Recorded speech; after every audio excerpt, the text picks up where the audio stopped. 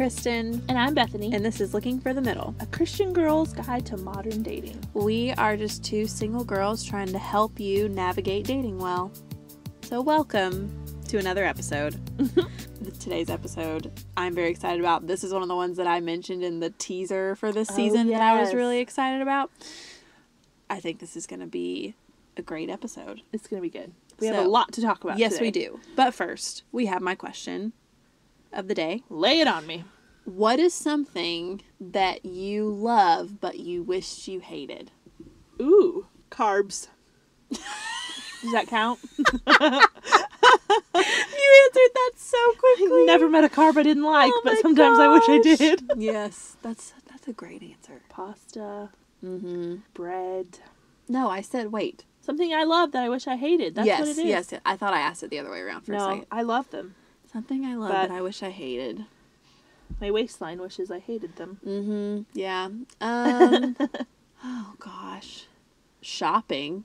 For clothes because my bank account would love me. I don't wish I hated it though. That's probably harsh.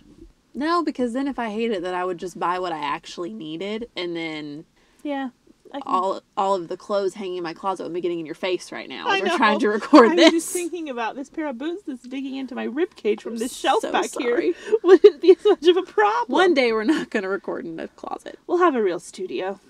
Soon. We'll be a real girl. Hopefully, yeah, we'll be. Is that a song? One day I'm a real boy. Or what is it? I don't know what I'm talking about. I think it's from Little Mermaid, but I've never seen Little Mermaid. I feel like I was never allowed to watch it. Oh, you were one of those. I've never seen Little Mermaid. We're having a movie night soon. It's a fantastic movie. Why? Okay, yes. Especially if you're going to try to make me watch Pride and Prejudice. You're definitely watching The Little Mermaid. Well, I wasn't allowed to watch it when I was a kid, and then once I grew up, I just never watched it. But oh my gosh. The second one I actually like better than the first one. I don't even hardly know the story. All I know is apparently Ariel had some respect issues for her parents, and my parents didn't think I needed any ideas in that area, so they didn't let me watch it. I can see why that would be a concern. Considering little 4th grade Bethany's story from... Did you tell that on here? Or was that you just telling me? No. Okay. The guy who sent his friend to ask me out. Why don't you send him over here and I'll tell him I'll think about it. If you don't know what we're talking about, go back to... I think it was How to Get Asked Out? Yeah. A couple 2 episodes ago. Yeah. It'll be worth just it for that story. If not anything else. Okay, but today... Wow, that was a really strange rabbit trail. That's okay. Hey, what's Mermaid Trail? For? Too far. Okay, sorry. My bad. You tried. I respect the attempt. Okay. Mm-hmm. A for effort. A for effort. What my mom always told me too. Oh my gosh. You really were homeschooled. I so was. I was too. It's fine. Oh, it's my fine. word. If you didn't know we were homeschooled, there's probably a lot that makes sense to you right now that didn't before. Are like, oh my word. Oh my gosh, we get it now. I get it. Okay. So let's... I'm reel it in somehow. To reel it in. Yeah, for real. Normally you're having to reel me in. Let's talk about the importance of being your own person. Okay. In a relationship, before a relationship, right as you're getting into a relationship, all the things. Because, I think it's different. Or at least in my mind it is sometimes. Being your own person before you're dating anyone. But then also being your own person once you're dating someone or even married. Because some things that I would tell you not to do when you're single or you're looking to date someone would be different. Like, I would tell you to do the opposite thing once you're in a serious relationship or married. Okay, so first thing, what would you tell someone who is, maybe they're interested in a guy, but they're not dating him, and we're talking about just be you. What would you tell someone? This is my soapbox I know, that's why I wanted to, set you up well. Yes, thank you for that. My first piece of advice would be, don't change your interests or who you are just so you can become a mirror image of whatever guy you're dating. Or become the ideal version of what you know the guy you're interested in wants. Right. It doesn't even have to be, like you said, a mirror image of the guy you're dating.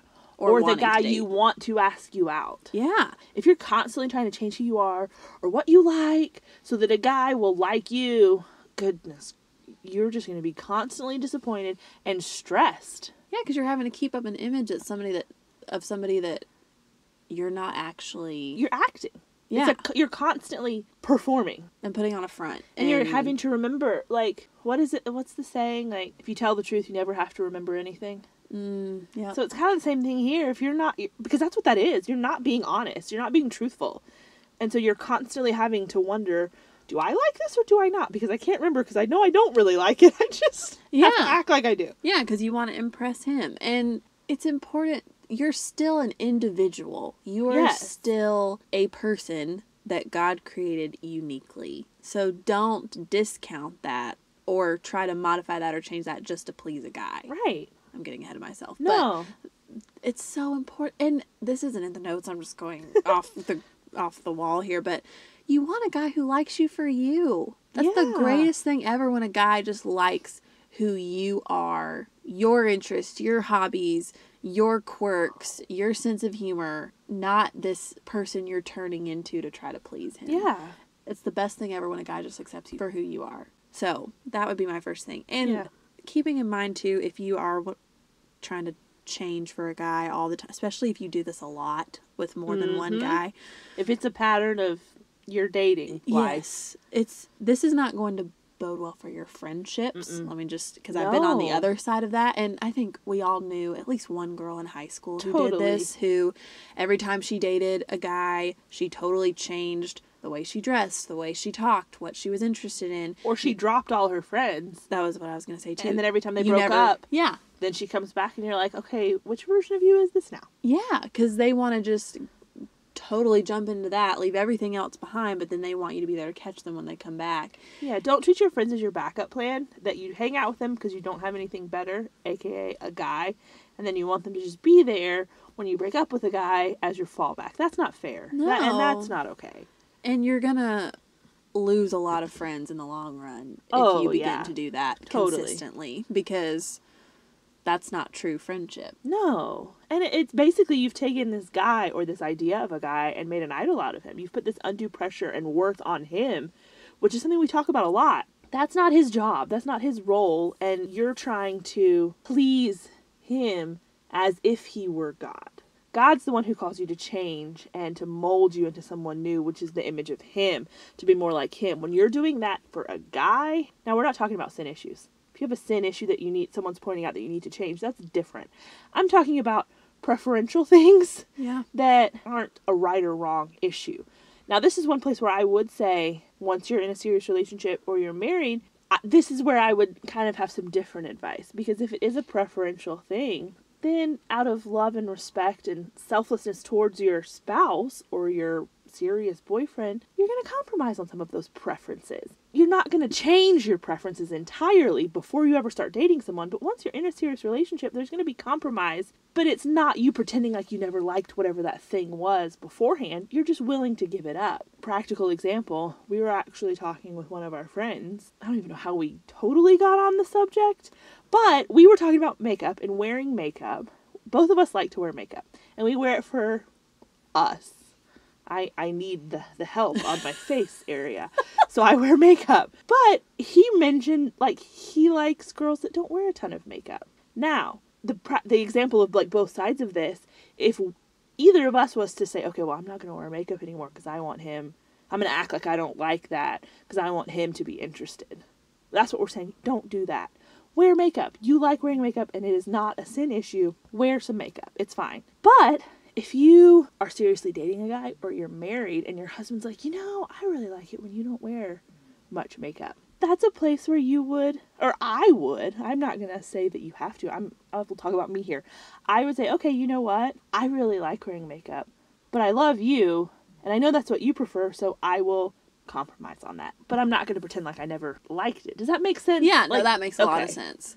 You don't want to just change it ahead of time just to get him to like you. But when you get to a point where I came into this relationship as I am, but I know you really like this, so I'm going to do that sometimes. I'm not going to do it all the time. I'm not going to say that I like myself better without makeup. If I don't, I'm going to be honest.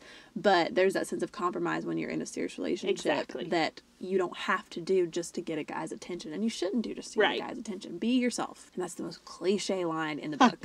But seriously, guys we've talked to over and over love girls who are confident in themselves and who they are. And that's so attractive. Go for that rather than trying to gear your certain traits or characteristics towards what you think he thinks is attractive. Yeah. if that makes sense. Yeah, you are who God created you to be, and He did that for a reason. And so be that. Be who you are. And while you're single, Can y'all hear my dog snoring in the background? I don't think it's picking up. Okay. But I don't remember what I was going to say now. I'm sorry. You can totally cut all that out. No, but be who God created you to be. And while you're single, remember that there's more to that than just looking for the next person to date. You don't have to just sit around and wait. Be who you are. We talk about it in that episode last season, Live Your Life, but I don't remember all of the things we talked about. So you recap some for us. What were some of the big ones we kind of touched on? I mean, in a nutshell, do what you want to do. I know that sounds selfish, and think about it this way. You can travel to the places you want to go. Yeah. And you can live where you want to live. And you can drive the car you want to drive. Drive the car. I'm a living for example real, that's of that. The perfect example. Yeah, I went and bought a Mustang last year because I could, and it was my money and my decision. And you've always wanted to drive that car. I've always wanted one for 10 years, and it's like, why not now? So I did. You can hang out with whoever you want to. You can spend your money the way you want to. You're the only person involved in your decision making. That's more what when we say do what you want to do. Yeah. It's not just this reckless. No, do whatever, but no. This is a very unique time in your life, especially if you're out of college and you're living on your own. Yeah. That you are the only one you're responsible for. Right. So take advantage of that. I know now, granted, are there perks to being married and being in a relationship? Absolutely. But I also know that I've talked to enough of my married friends and friends who are seriously dating that they're experiencing, we have to compromise because he wants to go do this, so I'm not going to be able to do this, so I'm going to go with him. Or we couldn't spend our money this way because we, have to pay for this instead. Or there are compromises you have to make once you're at that stage of life that you don't necessarily have to make right now. So why not enjoy it? Yep. Right? Agreed. Now, honesty it's really time. Easy for us to say that, yes, though. It's very, very simple for me to read off my notes here and make this sound super great and easy and fantastic. And we have our lives all together. We never worry about this. Wrong. Real talk here for a minute. It's just not that easy. I mean, I was talking to Bethany about this earlier tonight. I was talking to my roommate, Lauren, about this before Bethany got here. This has been the past, few months, I'd say, I've had a really hard time accepting this. I'm just going to be really real. We've had several conversations. Yeah. Both of us, I think. Because you just sit there like, Lauren and I were watching To All the Boys I've Loved Before on Netflix the other night. I haven't watched that. Such a good movie. But we were sitting there and I looked over at her halfway through the movie and was like, Lauren, I really want a boyfriend. She was like, I really want a boyfriend too. And that's all we said. And then we just kept watching the movie. Yeah. And it's not comforting to just be like, well, I can do whatever I want and I'm the only one I'm accountable to. Yes, those are great things, but that doesn't always make it easier to be like, yeah, but I don't have anybody to go out with on Friday night, and I don't have somebody texting me every day, and I don't, have someone to say, oh, yes, I'm dating somebody, when all these people are asking me, are you seeing someone? Yeah. Knowing the right things to say and really, truly believing them 100% when the rubber meets the road are very different things. It's really easy for us to say them. And right now, it sounds, even to me saying it sometimes, it sounds like such a consolation prize. It's like, you don't have anyone who wants to hang out with you on the weekends, but you can go spend your money how you want. Like, really? You're like, that's what you're going to tell me? And I know that. And, it's hard. It's not what you want necessarily, but it's where God has you. And so you just have to trust His character, even when you don't understand it. But I guarantee you, if you go ask your parents. Go ask your mentors. Go ask your married friends. I guarantee you, if you ask them what advice they had, that is what they would tell you to do. I guarantee you, almost to a man, that's what they would say. You just have to trust them, trust God. It's easy for us to say, God's in control. He wants what's best for you. He's increasing your dependence on Him. But then for us to really go with that is hard. Yeah. We struggle with that just as much as any of you do, I promise. Yeah, because we want to be genuine in what we're saying. Yeah. It's not that we don't know that this is true. And we believe it. Yeah. I do believe it. But it's hard. Yeah, it's hard to believe when that's not really what your focus is on. I use the analogy of, I feel like there's a drawbridge between my knowledge of something and my belief. I feel that this is true. And sometimes the drawbridge is down and they're talking great and everything's flowing and, I know it and I believe it and I'm feeling, and all of it's cohesive. And there are sometimes both sides of the bridge are just straight up in the air, and there's just nothing going on between the two. Well, and think of a drawbridge. When you have both sides down, yes, there's a clear path to what you want on the other side of that river. But the ship that needs to cross can't get through. So what is it that God wants to teach you that is that ship crossing through there? That, yeah, there maybe has to be that disconnect between here and what you want, but the only way for that thing, for you to learn that thing, is for the sides to be up and for that ship to go through, and you'll learn that thing. And then after it goes through, the sides go back down, and you can go across. I love that so much. She didn't tell me she was going to say it. I didn't even tell her about the drawbridge analogy. That was really encouraging to me. Oh, good. Getting all sappy on you guys. No, but seriously though, we wanted to be real on this, and we wanted to be very straightforward that it is, like Bethany said, it's so easy for us to say all this from where we're sitting and to read off of our notes and know deep down that this is true. And it's another thing when you're experiencing all of this to really cling to it. Yeah. And we're in the trenches with you. Like, I wanted, like, to really, and I'm not trying to, like, belabor this point, but we want you to know, like, we get it. 100%. We do. We sit together on a Friday night with ice cream and watch a sappy movie and say, oh, why can't that be me? Yes.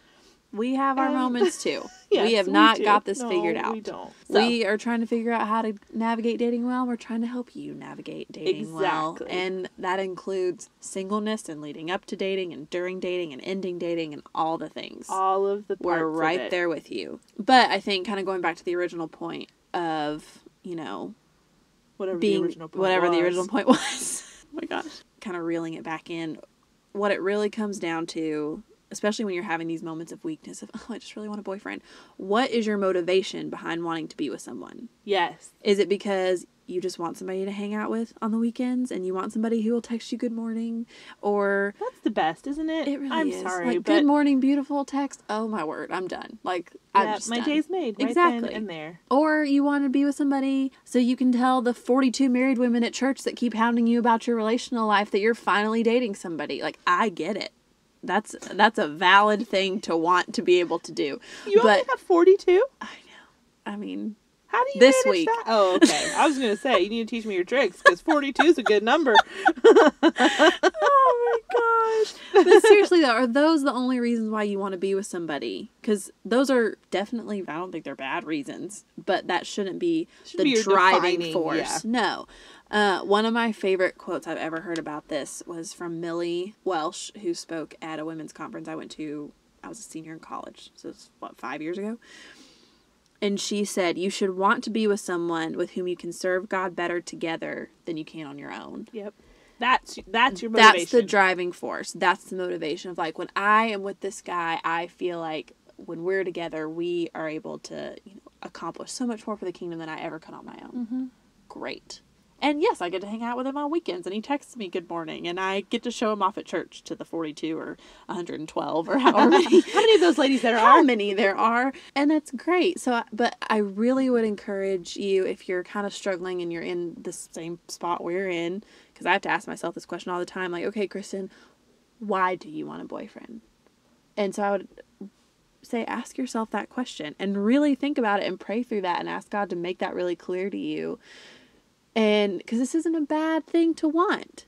Mm-mm. It is okay to want a boyfriend. These are good desires to have. I'm not saying there's anything wrong with them whatsoever, but it really boils down to your motivation. Yeah. Yeah, wanting to get married, wanting to be in a relationship in and of itself is not a right or wrong thing. It's right to want that. It's a good thing. It's from God to want to be married and honor and glorify Him. It's okay if you don't want that. God has gifted some people and created some people to be single, and they won't have that same desire that we do. They're not going to constantly be thinking about getting married all of the time. And that's okay too. And I mean, it's got to be hard for those people just as much to constantly be hounded about when are you going to get together with someone. It's okay. That it's not right or wrong to want to be married or not. Your motivation behind whether you want to or not is what matters. If you're seeking Christ and His kingdom above all, when you're so focused on Jesus that your heart's desire is to glorify Him above everything else, then your desires will be good and right because your desire will be to obey Him, and He will honor that. But your desire will be so focused on honoring him and doing what he wants for your life and following his will for your life, that whether or not you get married becomes secondary. And that's where it needs to be.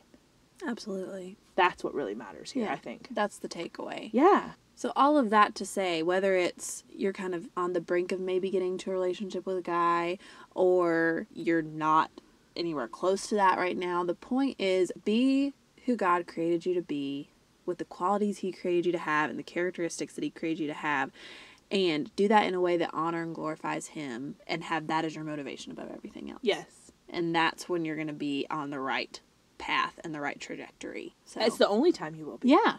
So yeah, just keep that before you. Keep looking to Jesus, and it will be good. It might always feel good, but it will be good. Yes. For your good. So For your good. That's yes. what we will leave you with today. Yes. Okay. That was a fun episode. It was fun. I'm really glad We have a lot we can take home. Yeah, And seriously. put into practice for ourselves, too. I'm going to need to listen to this one on my own Right? like 2 or 3 times, just as a little reminder. Oh, man. Well, guys, be sure to check back on Friday where we will have another couch cast.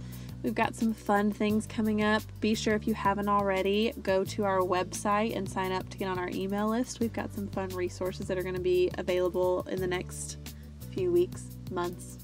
Hopefully not too long. Yeah, hopefully not too. We're working on it. Also, just to, I didn't tell you I was going to tease this, so if Okay. you want to cut it out, you can.